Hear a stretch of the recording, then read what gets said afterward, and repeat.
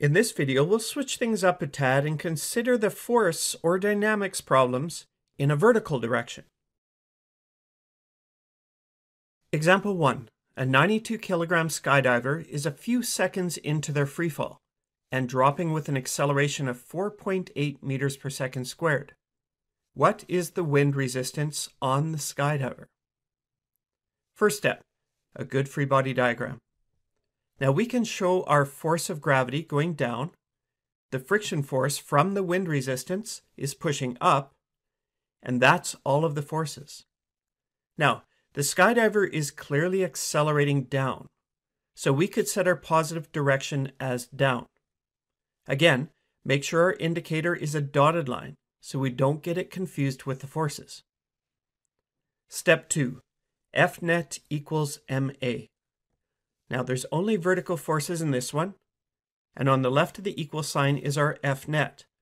So let's replace that with our forces.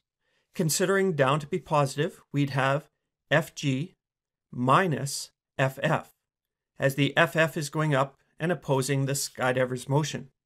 On the right, we have the mass and the acceleration. Now we're looking for the force of friction. So let's rearrange the formula for Ff, just moving terms around. And we can replace our Fg with mg. We're near enough to the surface of the Earth. And we plug in our numbers. M equals 92 kilograms. G equals 9.8 meters per second squared. Down is positive. A equals 4.8 meters per second squared. Now, do we need a negative here? Now the negative defines the direction, and well, we note that we've already marked Ff as negative at the beginning here. So we don't need to indicate direction in the acceleration. It's already been looked after, so no negatives needed here. If we look at this line here, if the skydiver's acceleration was 0, this term would be gone, and we know that the force of friction simply equals the force of gravity, and that would be a terminal velocity. Given that there is acceleration down, the force of friction must not be quite big enough to balance the Fg. It simply counters the Fg partially, causing a reduced acceleration of 4.8 meters per second squared down. And that makes sense. And we can calculate Ff to be 460 newtons.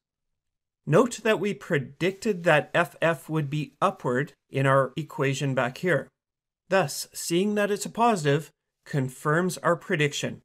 Ff is indeed upwards. Perfect. Example 2.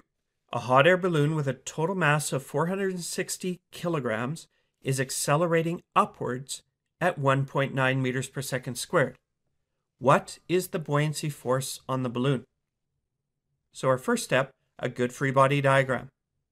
And we can show our force of gravity pulling that balloon down, but the buoyancy force, due to the balloon's collected hot air, is pushing that balloon up. Now in this case, the balloon is accelerating upward, so let's set up as our positive.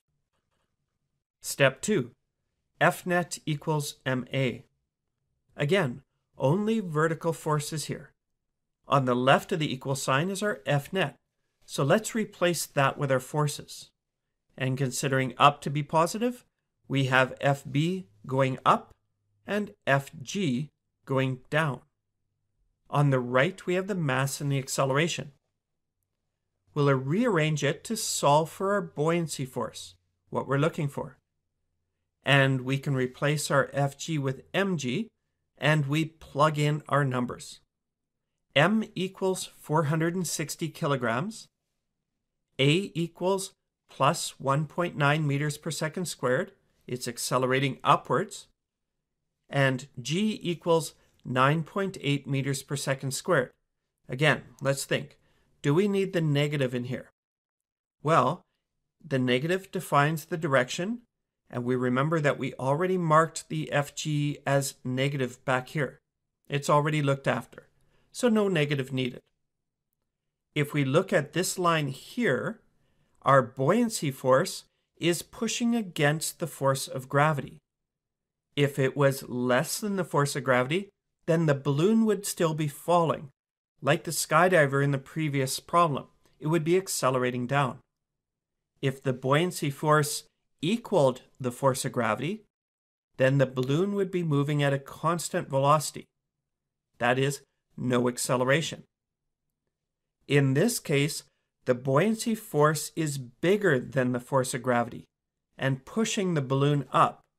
So we have a buoyancy force equal to the force of gravity term plus the acceleration term.